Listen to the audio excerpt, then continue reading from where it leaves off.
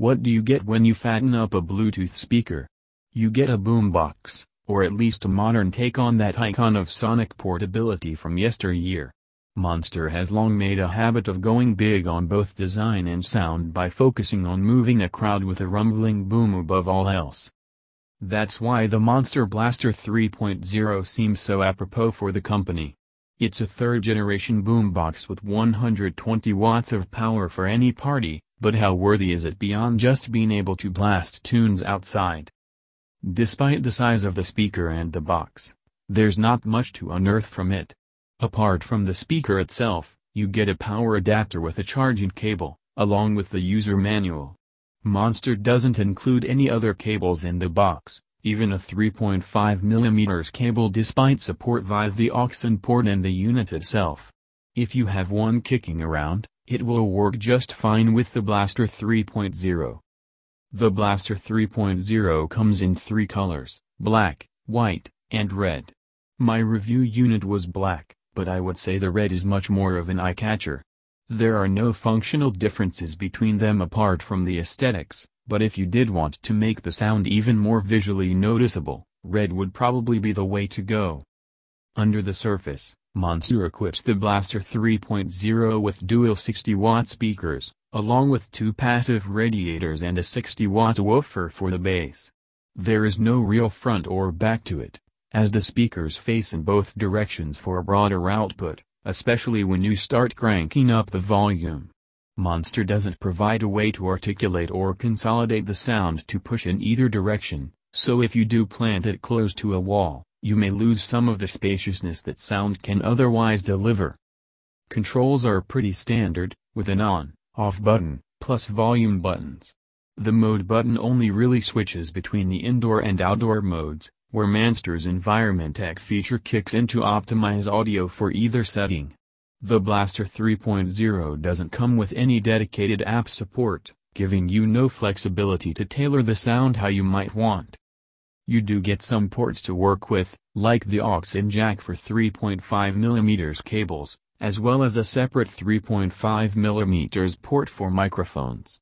If you plan to do some karaoke with this thing, that's certainly possible under this setup. The mic works over music playback, allowing anyone with a plugged-in mic to sing with a tune, or announce something if playing the role of MC.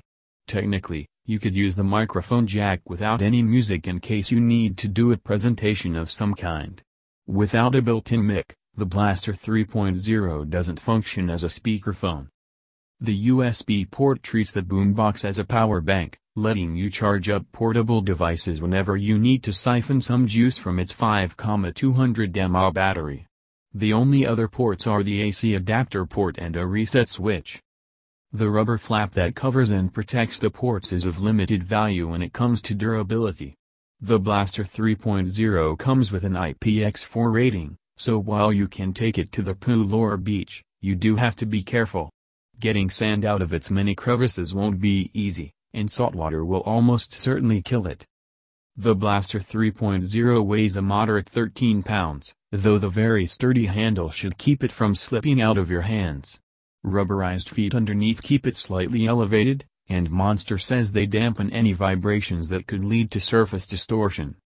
It was super easy to get started. I could either pair the old-fashioned way by going through the Bluetooth settings on my phone, or using NFC to quickly tap and pair from an Android phone. The boombox works the same way with iOS and Android, so regardless of the pairing process, everything else is the same. Audible tones and riffs indicate things like turning it on and off, pairing status, and volume or mode adjustments. Monster visualizes volume through 8 LEDs on the control panel, giving you a clearer sense of just how loud or quiet the Blaster 3.0 truly is. As mentioned before, the mode button only really toggles the indoor and outdoor settings. In many ways, this is a plug-and-play kind of speaker, at least in the wireless sense. Without an app to administer anything, nor a bevy of onboard features and components, it's really about connecting a playback device and blasting audio from there. Once you get to that point, the Blaster 3.0 really earns its name. This boombox can get very loud at just 5 LEDs on the volume scale, even more so in outdoor mode. What's interesting is that the bass isn't quite as thumping as I expected. Well, okay, I'm referring more to what it plays like under indoor settings, as the woofer clearly goes to work harder in outdoor mode, but restraint does show in other respects.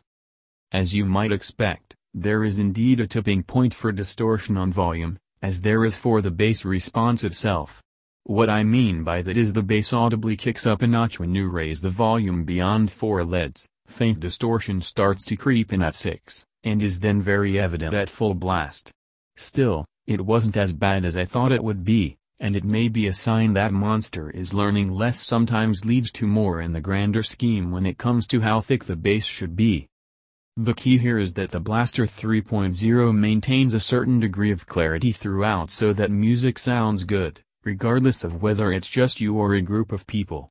It does sacrifice depth in the mids to highlight the bass and highs, but that's not a knock against a speaker clearly not aiming to impress audiophiles.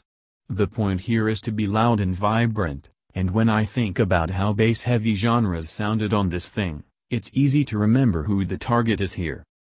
The Blaster 3.0 fits right in for barbecues, pool and beach parties, parks and picnics, and pretty much any gathering in between. You can certainly enjoy it in the private comforts of home, except there are plenty of speakers covering that. In true boombox style, this is every bit an outdoor speaker. The indoor party's just a bonus. Despite its weight, it's not hard to take with you on a road trip or to an event. In open spaces, it also has a more stable Bluetooth connection. Indoors, it can stutter sometimes, and I wasn't always clear as to why. I could understand when the speaker was in a different room from the phone, yet it also happened when only 10 feet away in the same room. I tried this with different devices to eliminate the possibility that the speaker wasn't at fault, only to find it happened regardless of what I paired with it.